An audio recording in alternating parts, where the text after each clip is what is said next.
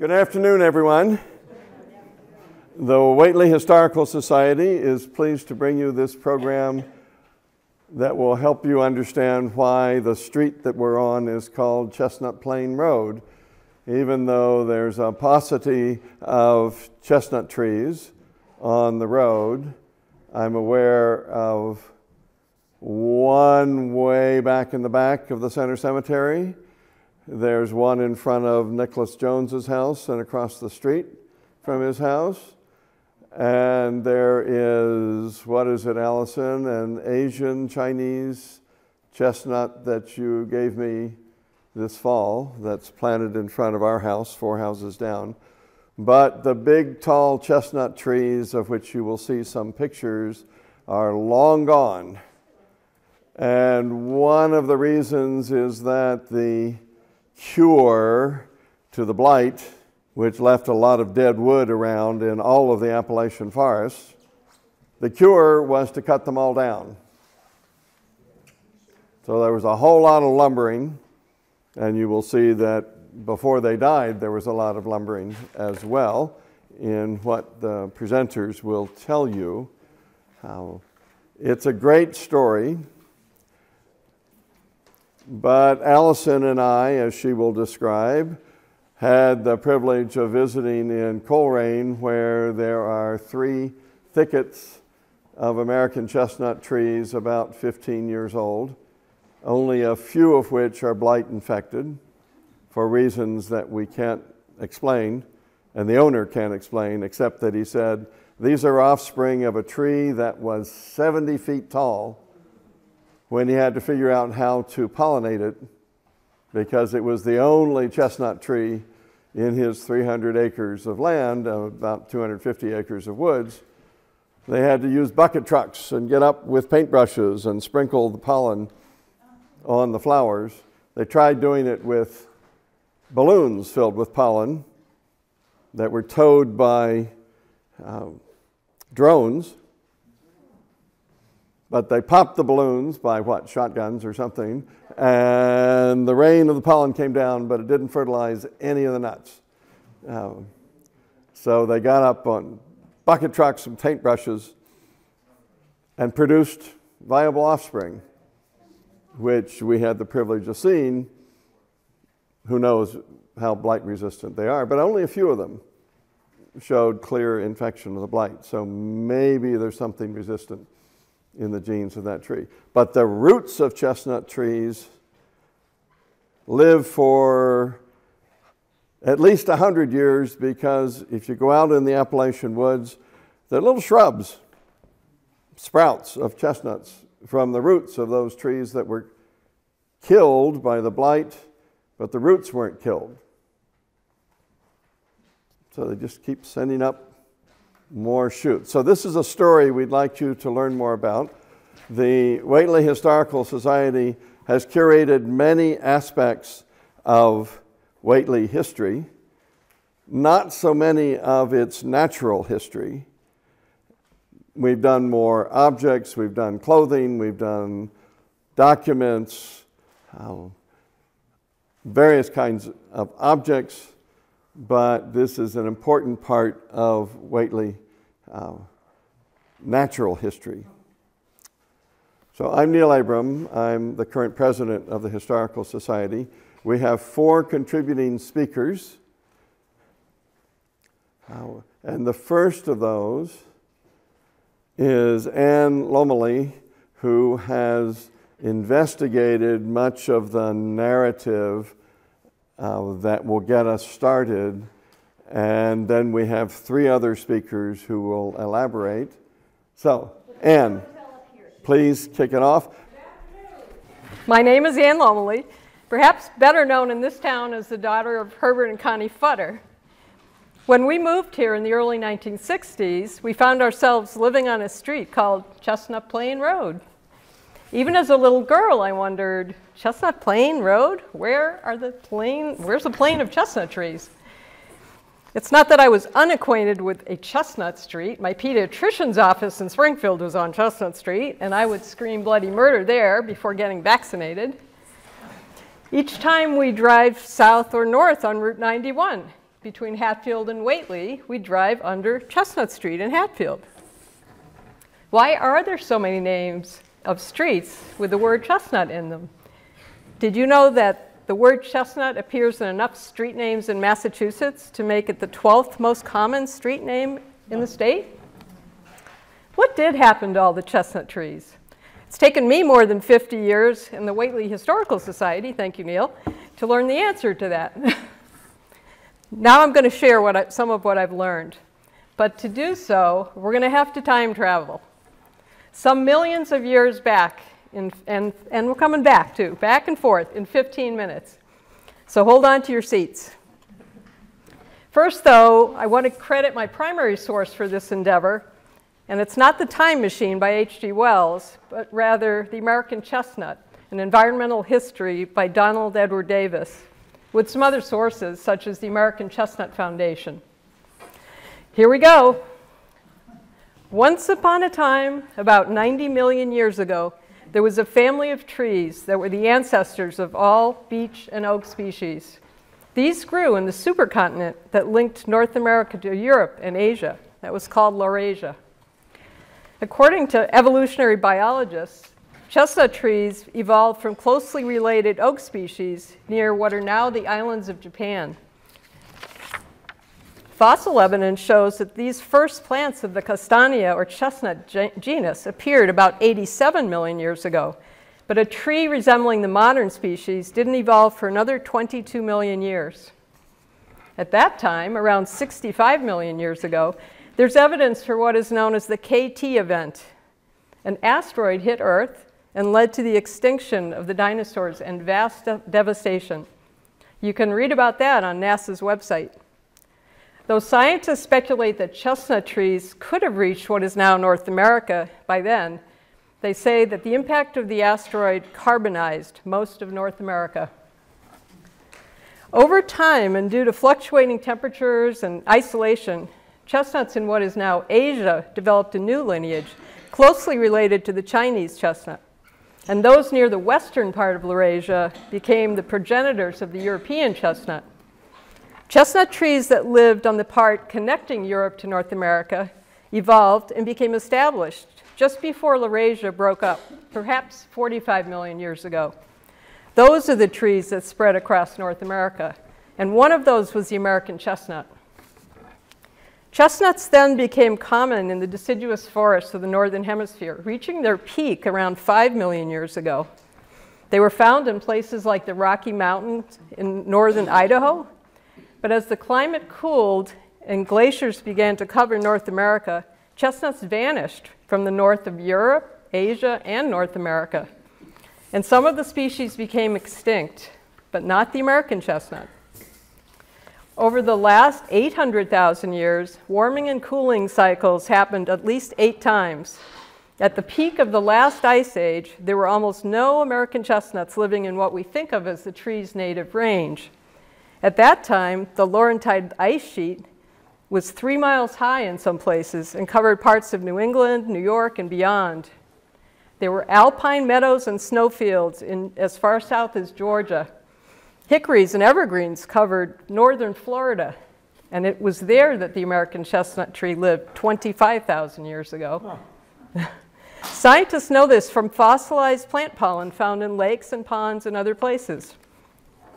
The last major ice age ended about 21,000 years ago, and the Laurentide ice sheet began to retreat.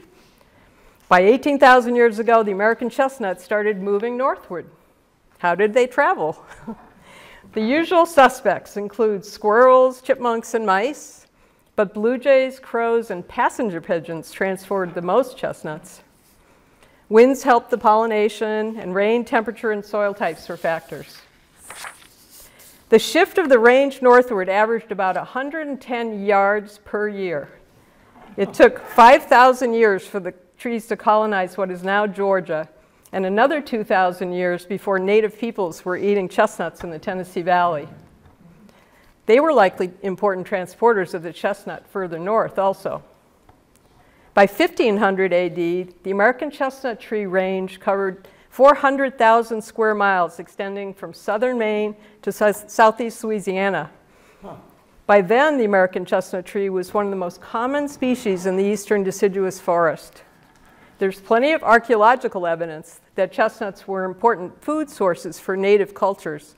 The trees produce more nuts than many other nut trees, and chestnuts are nutritionally excellent, containing all 9 amino acids needed to make a complete protein. Robust stands of nut trees encouraged permanent settlements of humans. Not only were the nuts a food source, but they also attracted animals for hunting. In the 1600s, Dutch travelers observed Algonquin wigwams constructed from the bark of chestnut trees. Cherokees used chestnut tree bark to roof their cabins in the 1700s. The Choctaws believed that when the earth was made by the Creator, the chestnut was the first living thing brought forth. Other native cultures celebrated the big chestnut moon, and the chestnuts appeared in native folk tales and place names. Colonists started using chestnut wood to make posts and rail fences in the 1600s. By the end of the 1600s, 20 million cords of firewood were annually harvested in eastern North America. Oh. Luckily for the chestnut tree, it was not considered desirable firewood. It didn't burn as hot as other woods, and uncured logs sparked a lot, creating a fire hazard for open fireplaces. So at that point, the chestnut tree continued to expand its range. During the 1700s, chestnut wood was used to construct homes and widely used for fence posts. Thomas Jefferson is reported to have used chestnut wood to construct Monticello and 8,000 chestnut rails just to enclose a 45-acre orchard. Huh. By the mid-1700s and into the 1800s, human activity was causing a reduction in the numbers of chestnut trees everywhere. The wood was now being used to make household items, including chairs, benches, shelves. It was also used to make charcoal for iron making. One ironworks property in New Jersey depleted a forest of 20,000 acres in 12 to 15 years, and chestnut trees were always in that mix. By this time, chestnut trees were being celebrated in writings, art, and song. Who remembers The Village Blacksmith by Henry Wadsworth Longfellow, which begins with, "Under a spreading chestnut tree, the village smithy stands." When Henry David Thoreau moved to Walden Pond in 1845, chestnut trees were plentiful in the surrounding woodlands. He collected winter supplies of the nut. But by 1860, he lamented that the chestnut trees now sleep their long sleep under the railroad. In 1872, the New York Times reported on the importance of chestnuts in commerce, mentioning that chestnut roasters were found along all prominent thoroughfares.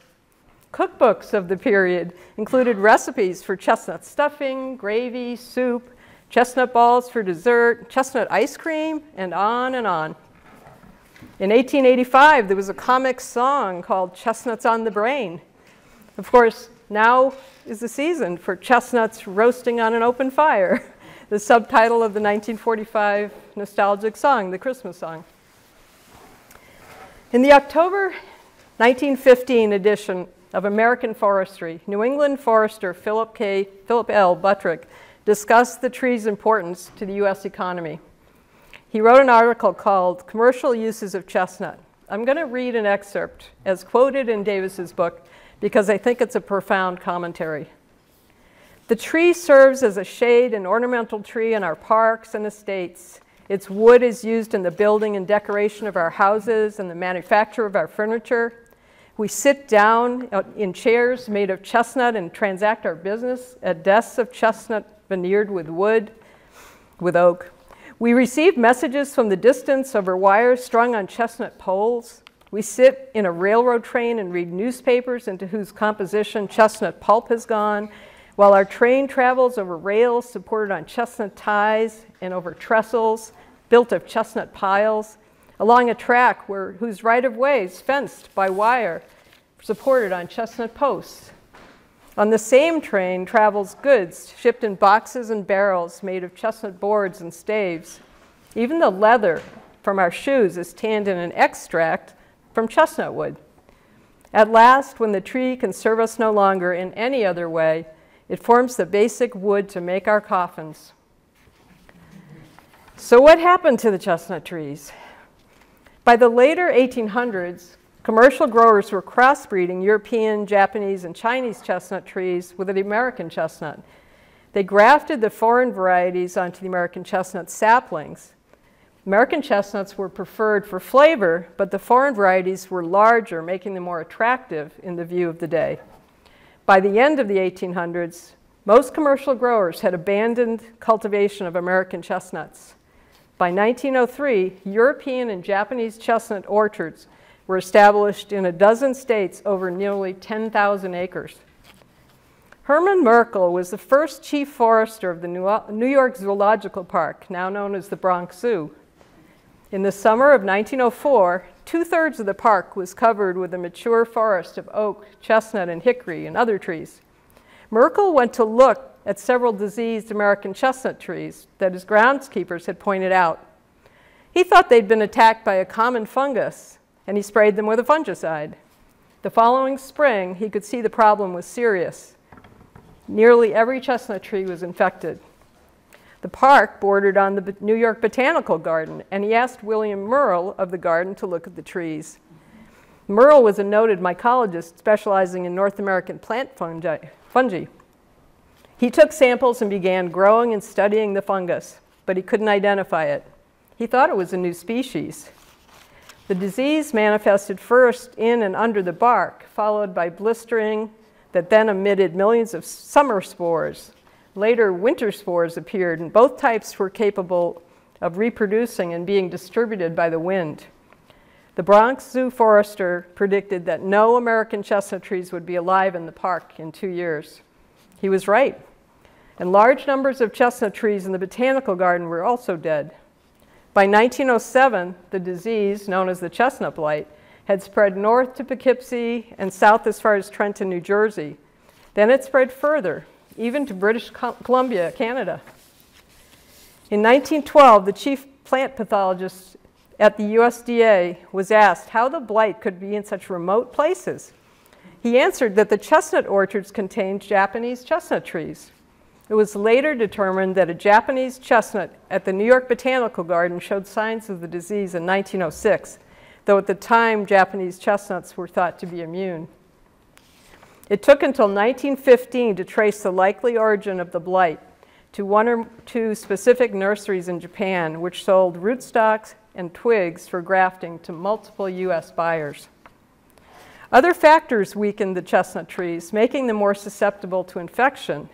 These included wood-boring insects, cicadas, fires, the 1904 hurricane that damaged trees from Long Island to New Haven, and the widespread practice of grafting foreign trees onto American chestnut stumps. Politics didn't help, of course. Attempts in 1915 to impose more stringent quarantine requirements on interstate transport of the Japanese chestnut tree failed. Though the Plant Quarantine Act in 1912 limited and monitored foreign imports of plants, it was too late for the American chestnut tree. Nevertheless, use of chestnut wood continued unabated in the first 2 decades of the 20th century. Chestnut was used in the Northeast for making pianos and organs. Construction use continued. The flu pandemic of 1918 caused a significant increase in the need for coffins. Increasingly, the wood had to come from further south in the Appalachians. This led to the depletion of the tree even before it was hit by the blight. The Northeast was the first U.S. region to see significant chestnut losses, and by the early 1920s, the American chestnut tree was rare or gone completely. Throughout the 1920s, the blight moved south and devastated the trees. Efforts to find a cure was not effective. The loss of the American chestnut tree didn't just impact humans in a multitude of ways, but it dramatically affected wildlife, as it was a significant food source for many creatures, including insects. It changed the ecosystems of forests. It's a dramatic example of how human intervention and consumption can have catastrophic effects. Now let's return to the present and Chestnut Plain Road and the next part of the presentation. Allison. Good afternoon, everybody. There's some show and tell up here on the stage that you can explore after we're done talking. There's some pressed samples of Chinese chestnut and American chestnuts that you can compare that were done this summer. There are 2 chestnut beams from Whately barns or buildings. You can explore the wood. That's thanks to Mike Dennehy, who got these samples and even did a cross section and sanded some down so you can see the grain in the wood. That will help you if you have barns or houses where you think you might have chestnut. This is a good way to take a look at it. And then there's some Native American artifacts on the end there. Anne was talking about indigenous people and nuts. There certainly was a very strong nut culture. These are stones that were used to crack nuts, and you can go and take a look at those and even take a whack at a hickory nut if you want. There's some in a bowl there. So when we decided to do this topic, I think we were talking about it in this summer, various members of the Historical Society kind of fanned out to explore different aspects of chestnuts. There were rumors of, oh, I know somebody who knows somebody who knows somebody whose dog sitter has seen an American chestnut on a mountain somewhere in town. A couple of us went in search of mature American chestnuts, and there are still live American chestnuts in town. They, as far as we know, within Whately, do not reach that mature phase that they can reproduce. They stump sprout like this one. This is from along Swamp Road in Whately. Doesn't get much taller than me, or Jonathan maybe. But they still maintain, the blight is still with them, and they come up and live for a couple of years. The blight kills them, and then they sprout again from the stumps. The stump sprouting is a very strong feature of this species, and it is one of the things that made them very practical for growing as second growth, third growth, multiple growth for fence posts and telephone poles and things where you need long, straight, fast-growing poles. So you can find stump sprouts still in Whately, but we are still in search of a mature tree. So if you're a person who's out in the woods, and the best time to look for these things is in the fall because you might see the nut cases on the ground, keep your eyes open because it's not impossible that there is one out there and it just has not been spotted. So as Anne was saying, a lot of the chestnut culture, and my explorations are local and within town, have to do with the food aspect of the trees. These are chestnuts. These are Chinese chestnuts, but they look very similar to what the American chestnuts would look like, the dark brown, shiny nut capsules within a very unfriendly burr casing. If anybody's ever tried to pick one of these up, it is sharper than needles, I swear. But they're very distinct, so if you do see one on the ground in the forest, you'll know what you're looking at. Those are chestnuts. So the Native Americans all over, but certainly here, were very connected to the nut crop, not just chestnuts, but walnuts, hickory nuts, other nuts. And we know this several ways. We know this from the lithic material tools that they've left behind.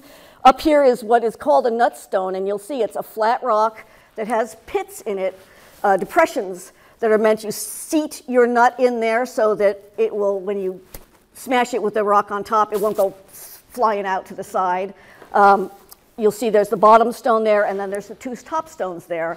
But this was, both for nutritional reasons, very important, but also because of its storage aspect. This is a food that comes with its own packaging, and in a time before plastic or refrigeration or anything in that way of technology, and if you ever had black walnuts, you know they will keep inside that shell for just about ever and ever. You practically can't get in them. But chestnuts and other nuts stored really well, and having a food source that you could maintain through winter was super important. So that made this a very attractive food.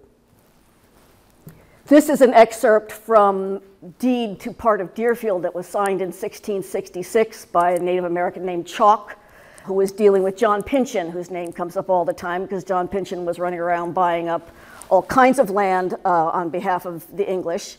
But this is an excerpt from the deed that Chalk crafted with John Pynchon, in which Chalk reserves rights to hunt and use water and fish, but he specifically spells out that he wants to be able to still gather walnuts and chestnuts and other nuts. Well, that tells you something about how important that was. Most of the chestnuts that I've seen in my local rambles are on Pecumtuck Ridge. Is a really great place to find chestnut sprouts. That's a classic place where the chestnuts would have been at home, drier, upland, rocky kind of soil. So if you're ever up on that Pecumtuck Ridge Trail, keep your eye open, especially in the fall, you can spot the leaves. There's quite a few chestnut sprouts up there. So I went snorkeling around in the local newspaper sources to see how chestnuts were being bought and sold and how they were connected to the local economy. These are two ads for land sales, and it's listing the attributes of the property, houses and pastures and orchards, and chestnut timber. Very important thing to put on your house hunter list. You need the twin vanities and separate garage, but you also need your chestnut timber because of all the resources that supplied. One is from 1807 in Deerfield, and the other is from by William Thayer in Williamsburg, not too far from West Whately. Some of us have been exploring the account books by the Sanderson family, who lived on what's now Glen Road and had mills on Roaring Brook in the north part of town. There are generations of account books by these people, and this is an excerpt from one done by Elon Sanderson in 1818, which is quite early. And you can see he's making cider, he's carting wool, and he is sawing lumber for people. So he's making his living by processing wood for people. And right there in the middle, you can see he's got a note there. He's done 272 feet of chestnut timber at $1 per 100 feet. It's the most expensive wood that's on there because it's also listing hemlock and white pine and I believe maple, which are all about half the price. And I'm very curious about why the chestnut would have been twice as expensive.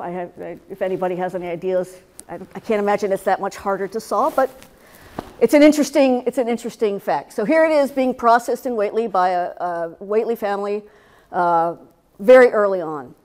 Various historical society people went out in search of barns and standing evidence of chestnut beams.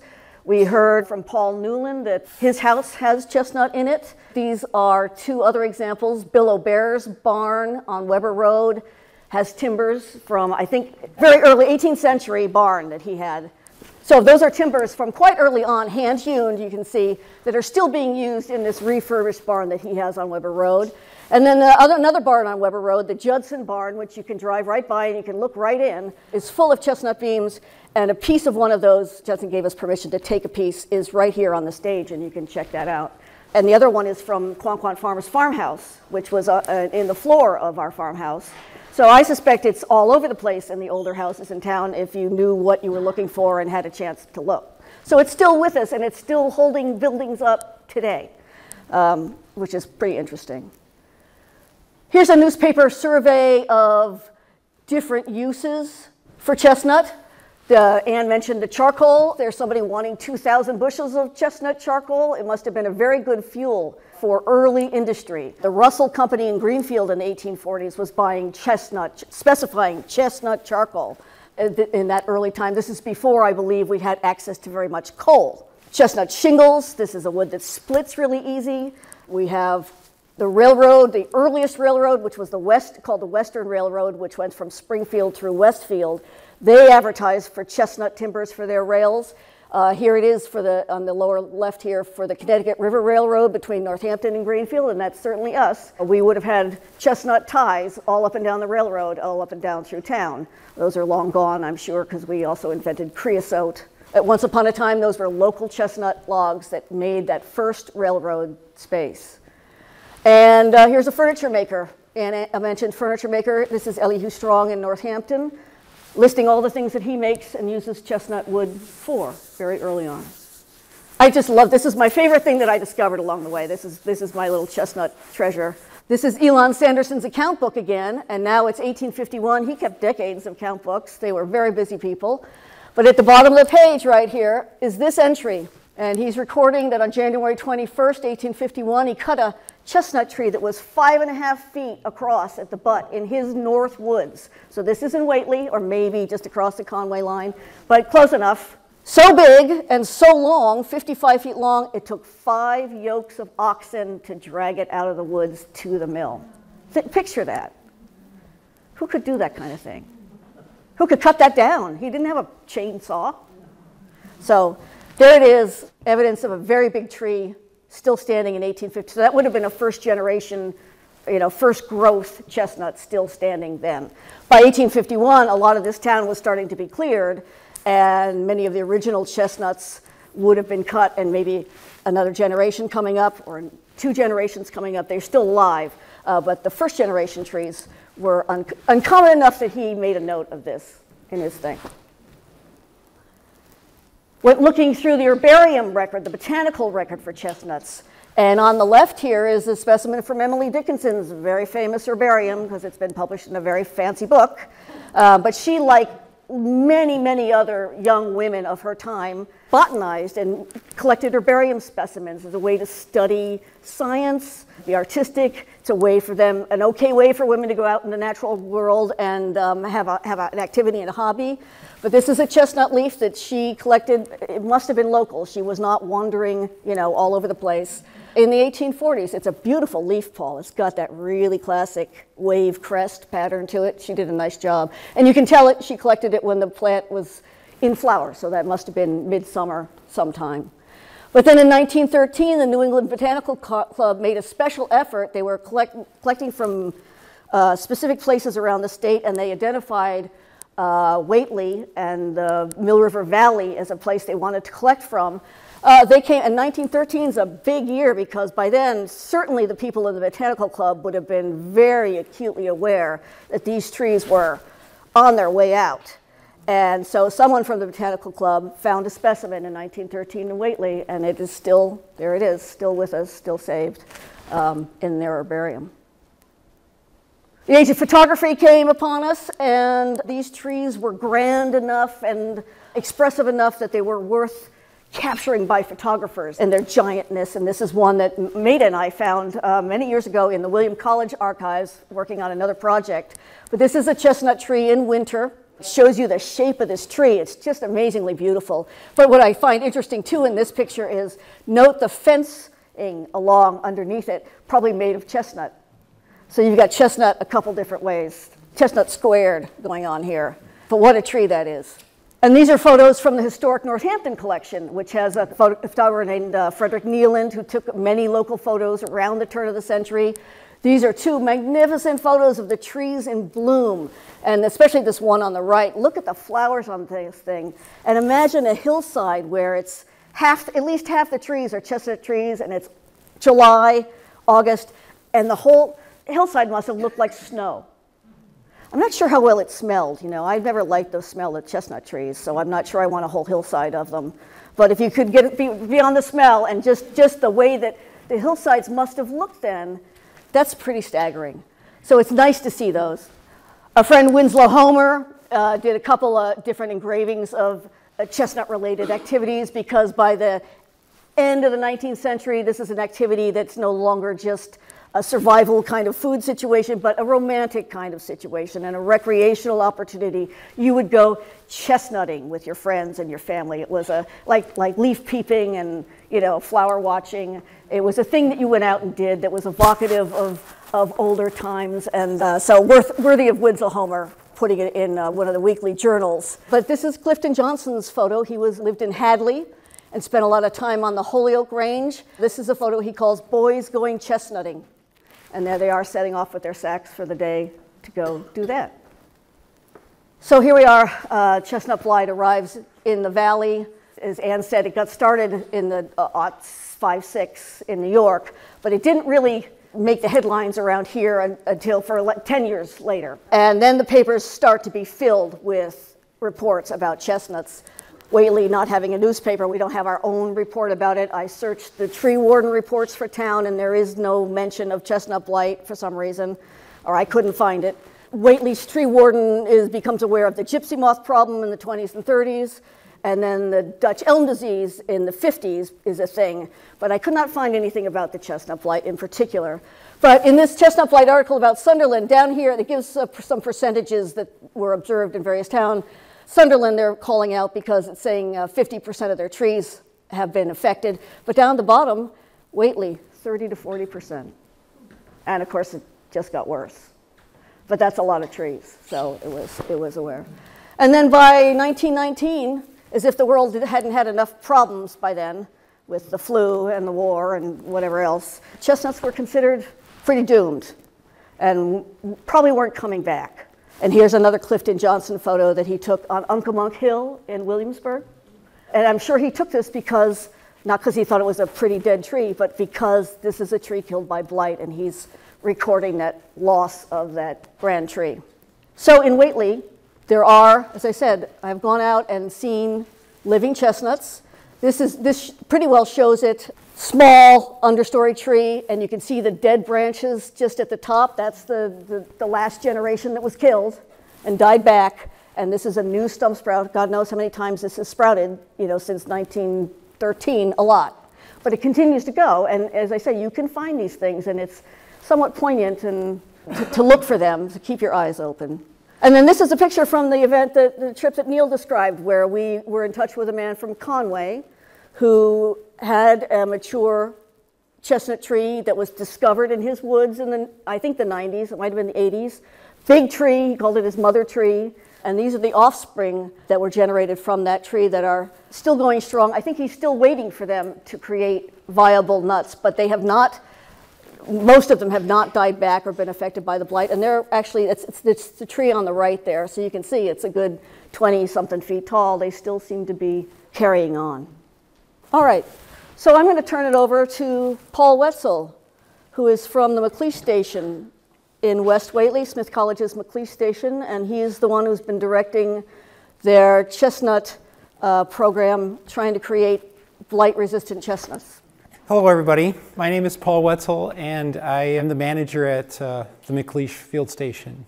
And one of the things that we've been doing there in the last 11 years is we have a seed orchard for to look for American chestnut hybrids.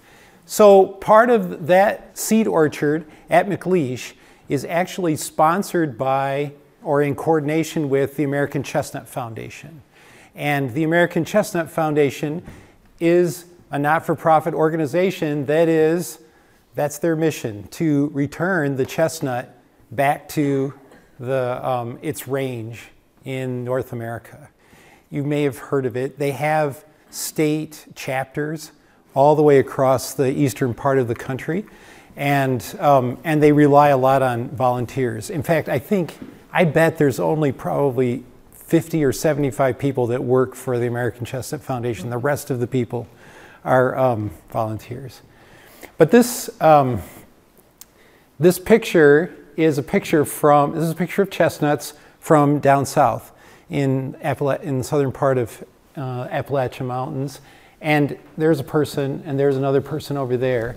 They were huge. They're huge. The first trees were just giants, and they were referred to as the sequoias of the East.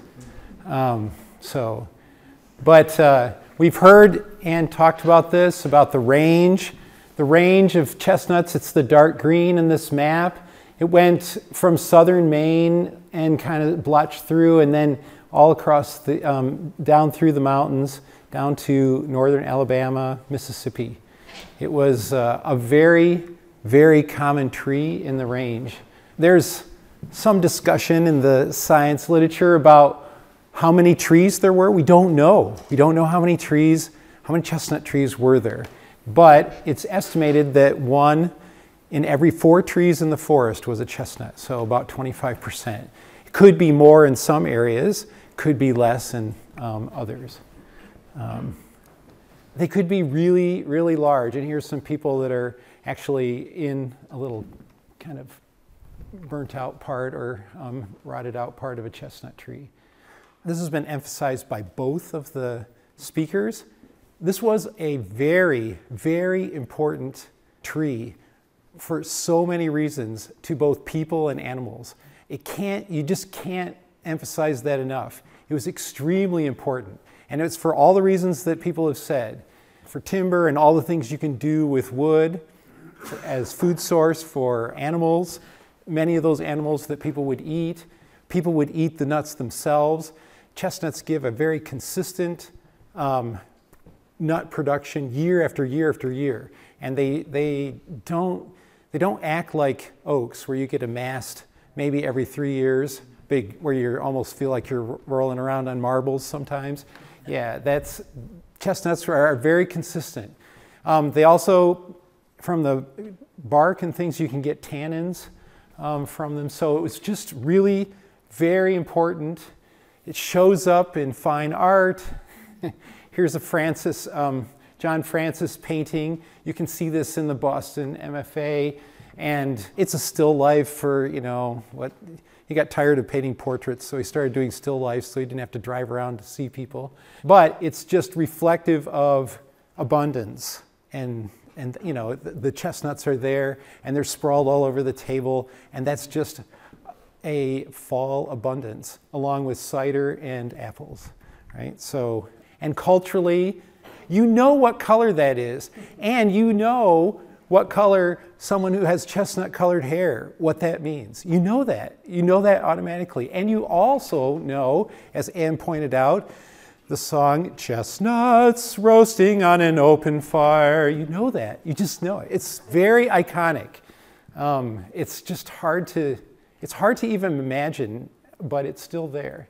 But as Anne mentioned, in 1904, they found it in New York City. They found this blight that had been brought over. It's a fungus, and this is a map that shows how it spread. And so you can just see the little red lines kind of are like contours of spread, and they represent different time zones. And so it spread first right around New York City, then it spread up north into sort of northeast, and then and over to Pennsylvania. By 1930, it was in Virginia, West Virginia, and by 1940, it was down in Tennessee, and by 1950, it had gone all the way to the southern part of the region. And so, like I said, we don't really know how many trees there were to start with, and people have been cutting them down and everything, so it's hard to know exactly, but some people estimate that there were 4 billion trees that were killed in that 50-year period. I don't know, that just seems like an awful lot of trees, 4 billion. So we've just gone through a pandemic, and I'm not making the struggles of the most recent pandemic. I'm not suggesting that wasn't difficult. But if you divide 4 billion by 50 years, you get 80 million trees dying every year. It's a huge amount. So even if we're wrong and it was 20 million trees dying every year, it's a lot of trees. And they just kind of became this ghost of a tree. It was a significant event culturally and for the forests to have that prominent of a plant drop out of the forest in what is a very fast time in terms of evolution and how geology. 50 years is nothing. So what's the problem? The problem was this fungus, Cryphonectra parasitica. What it does is so all trees, the cell division on a tree, as it grows wider and wider, occurs in one thin layer just underneath the bark. Really, it's about 2 or 3 cells wide, and that's where cell division occurs, and that's how trees get bigger and bigger. And that's called the cambium layer. And it's in this picture, it's kind of probably right in, it's right in here, that area. And what happens, if you've ever girdled a tree, taken a hatchet and went around a tree and chopped just maybe 1/2 inch into the wood all the way around, the tree dies. Sometimes people take a chainsaw and they do the same thing. They don't cut the tree down, but they just cut around it. This is essentially what this fungus does, is it girdles the tree. And you can see this is what it looks like. If you want to see what this looks like, you can come to McLeish and look at there's lots of it there in the chestnut orchard. It produces these orange cankers. And so water can't come up from the roots, and photosynthesis that's made in the leaves can't come down to the roots. So that's why the tree dies. Everywhere there's a canker that goes all the way around, the tree dies, everything above. But it's not killing the tree per se, so the roots are still alive, which is why you can see from Allison's photos, you can see chestnut trees. They get a certain age. Really, they get an age so that where their bark starts to fissure just a little bit, and it's an entrance point for the fungus, and then that's when they start dying. So maybe they'll live 5 or 6 years, and then they're old enough to get those fissures, and then they die. This is a map that shows that there's still a lot of surviving chestnuts. The darkest brown is where the highest density of stems are found. As the colors get lighter is where the density becomes less and less. But even now, some of the stems, look at it's right in Massachusetts area and then in the Appalachian area. Even now, we're talking about 2,500 to 6,500 stems per square kilometer. I mean, that's a lot of stems. You can do it. You can see that it was very common. Because of the nature of the fungus and everything, what we say is now that American chestnuts are not extinct, but they're functionally extinct. They can't reproduce anymore, or when they do, they don't have other trees around them so much to spread their pollen and that sort of thing. Like Allison said, the flowers have a real strong scent. They're pollinated by insects, and they have these burrs that are very, very sharp. And there are 4 cousins to the chestnut family, and there's an American, and there's Chinese, and there's European and Japanese. And the Americans have the smallest nuts, but they have the sweetest ones, and you can see the nuts get progressively bigger for the different kinds of trees. Just to make a comparison, there's a lot of Chinese chestnuts around. This is Chinese tree characteristics. First of all, it has a canoe shape and this kind of breaking wave. And the twigs are hairless, and they can be kind of brown. They can be greenish brown too. And these are the buds for next year, and they'll be smooth and pointed. Compared to the Chinese chestnut, they're cousins. You can tell when you're there, you look at them, you say, this looks like a chestnut, but not really, not quite. But yeah, so it doesn't have that point at the bottom as much, so it's not quite as elongated. And you can definitely see the hairs are a lot more prominent on the stems, and even a little bit on the petiole of the leaf. And the twigs are not brown, and they tend to be a pea green. But there's lots of little variations. So trees, just like people, are different. We're all people, but they don't all look the same. So yeah, and you just compare them. The other thing that's different about the American chestnut is, well, yes, it's not resistant to the blight. That's true. But it tends to be a canopy tree, like an oak.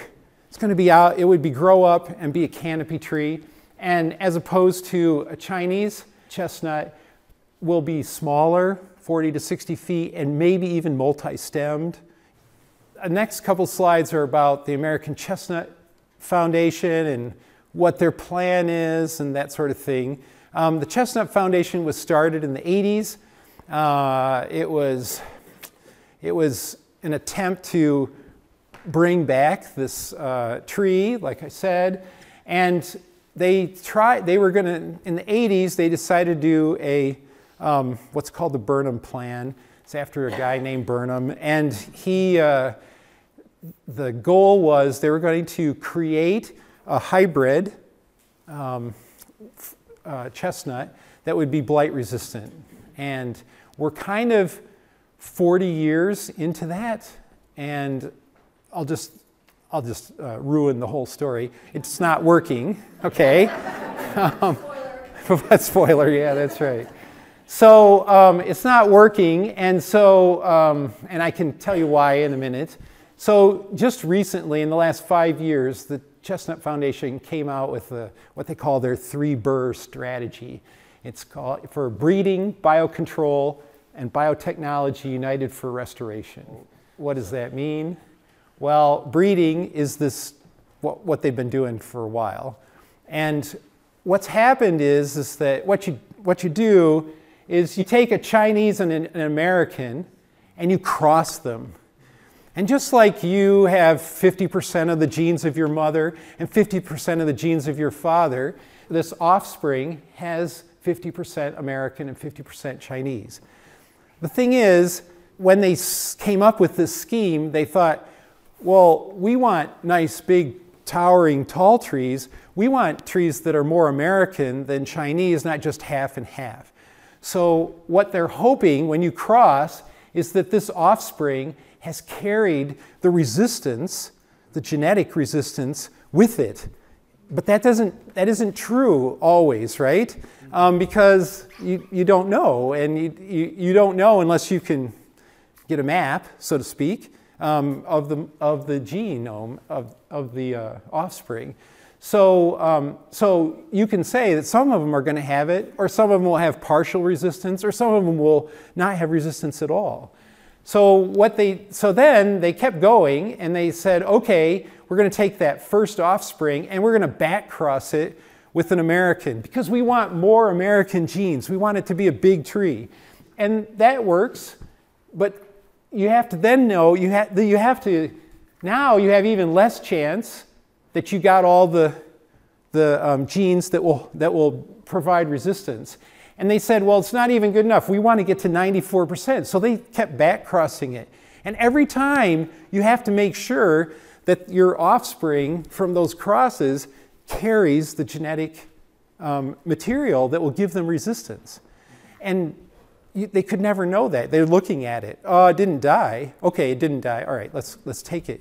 And as it turns out that it's very difficult to know whether the resistance has been passed on. And so after 40 years, you get some trees are great, some trees are not, but they've been going around and using microbiology techniques and looking at how much resistance, how much American genome, look at an individual, how much American genes does it have, how much Chinese, and they're finding out that in some orchards, a lot of trees that were thought to be way along the process, they're almost practically all American. So it hasn't worked very well. It just hasn't been consistent. And if you go to McLeish, and you're welcome to walk around there and go up to the hill, and there's a whole bunch of trees. You can't miss it. It looks like an orchard. It looks like that. You can go and you can look and you can see, yeah, this one has a huge canker. This one has a huge canker. This one has a huge canker. But there's about 3 right now that do not have too many cankers, or the ones they do, they manage to seal it off, and it doesn't kill them outright. So there's actually, we might get lucky. And then there's a whole corner of the orchard that looks like there's a bunch of little trees, and those haven't been tested yet. So they're just too young. They're just not big enough to test. If you test them too early, you'll kill them for sure. So that's the breeding part of the 3-burr program. The other one is biocontrol, and what that means is there is a virus that kills the fungus. It's a cruel world out there, let me tell you. It's a really cruel world. But there's always someone that wants something that wants to eat you, yes. So there is some work being done on seeing if there is a way you could use the virus to inoculate trees that were infected and make them heal. And this is a tree that is not resistant to the fungus, but it has a virus that has been introduced into it, and so it has a canker, but it's not lethal. The tree can manage. And then there's biotechnology. Biotechnology can be used in several ways. One is to actually try to use it to select, rather than using visual cues or this is what we do, we actually go up to the tree that's being challenged. That's a polite way of, we might be killing it. We put a little, we put a little notch in the bark, and then we take some of the fungus from a petri dish and put it into that hole, and then we put some masking tape over it, and that's how we challenge it. And then we wait a year. Did it die? And did it? No, you know. So if you didn't have to wait, 7 years for the tree to grow up, and then wait another year for it to figure out if it's, going to die, and if it doesn't die, then you challenge it with a more virulent strain of the blight. So you wait another year, do the same thing, and then wait another year. Then, if you might be able to use biotechnology to just say, hey, does it have some key genes? If it does, all right, good. We don't have to challenge it and wait all this time. We can just take a little leaf clip and check it out. So you could save time that way. That's partly what they're looking at. And also looking to see where is the resistance on the genome, because it turns out that there's a lot more to the resistance, at least genetically, than they first thought. They first thought it was only on 3 genes, and you only had to worry about that. Now they know it's on 9, and there could be more. So it's not something that you just there's one single gene and you turn it on or off. It's more complicated, as you might gather, just because that's the way the world is. But there's also a group at SUNY Syracuse that has actually created a genetically modified organism. This is a point of some controversy with some people, not everybody, but and they've introduced a gene that's just described as OXO. It's a gene from a wheat plant, and what it does is it prevents a type of acid called oxalic acid from occurring, and that's part of what happens when the fungus attacks the tree. It starts producing this oxalic acid, and it kills the tree. And so they've inserted it into the genome of trees, chestnuts, and found that they can get good results, really good results. Not silver bullet, but they can get good results. So the only catch with this sounds like, oh, okay, maybe you don't have a good opinion of GMOs, which is fine, but there is a catch, and that is these individuals will be essentially, they're all the same. And you've got to be careful. You can't have a giant population that has all this diverse genetic material. It all dies down to a fraction of the population, and then start to work on, use that genetic material and start to build a population again. You have to be very, very careful to keep that genetic diversity, because there are other things that are important, like how well can you handle droughts or other diseases or whatever. So, that's why this group is very interested in working with the Chestnut Foundation, because the Chestnut Foundation, in using the Burnham plan that I described earlier, they did retain a lot of genetic material, because they're just using individual plants that have all sorts of that genetic material there. So that's the third B. And if you are interested in becoming a member, you can go to the American Chestnut Foundation. The other thing you could do is you could plant American chestnuts. And if you don't expect to get big trees, because you won't, but you could plant them and treat them like bushes, and they do produce nuts. All right, so with that, I'll be happy to answer any questions or just mill around afterwards. Okay. Thank you, Paul. We have one more. Oh, okay, all right. Yeah. I'm going to do a quick talk through my farm over in Sunderland, across the river. I have a background as an ecologist and a forest biologist. I studied at SUNY ESF, the old forestry college. My business regenerative design group is out of Greenfield, and we do design and planning, land management, soil health, tree crops, regenerative agriculture kind of stuff. And my take is that the chestnuts, it's a total calamity and a tragedy, but it's also important to take the long term and think more longer term than we as a culture are used to, and that we know these kind of diseases have swept through the ecosystem. And for instance, that the pollen record shows the eastern hemlock died out or died back severely somewhere around 5,000 years ago. It just drops out of the pollen record, and then over the next took several thousand years to come back. And this is the way ecosystems work.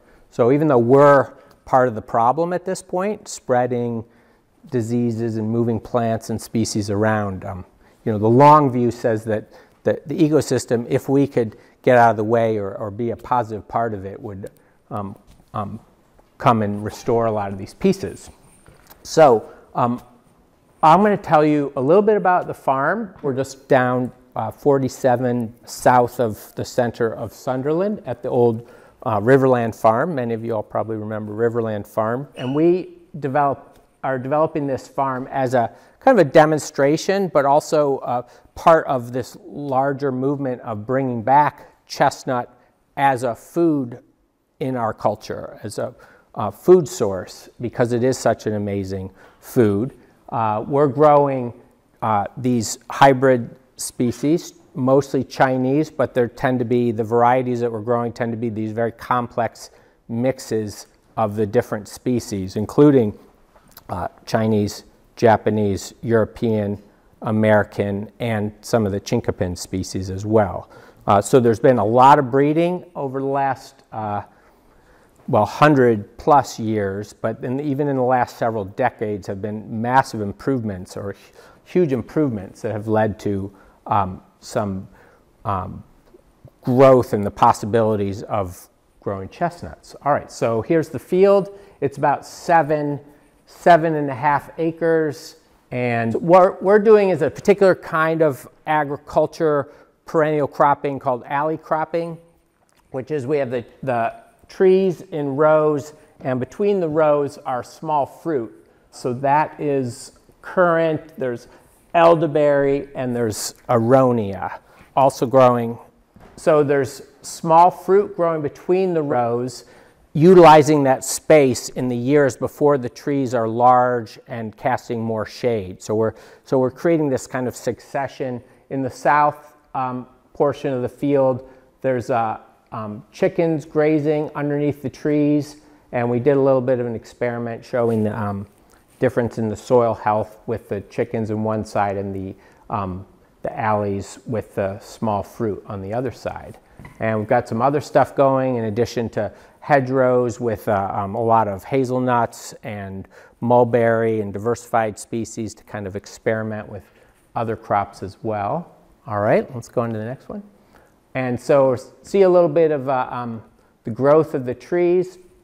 There's my son, who's about 6 feet tall, so the trees are already this was year 5, and the trees are 5 to 8 to 15 or so feet. They're coming into production. They have been selected to come into bearing sooner, and they're quite healthy on that soil there.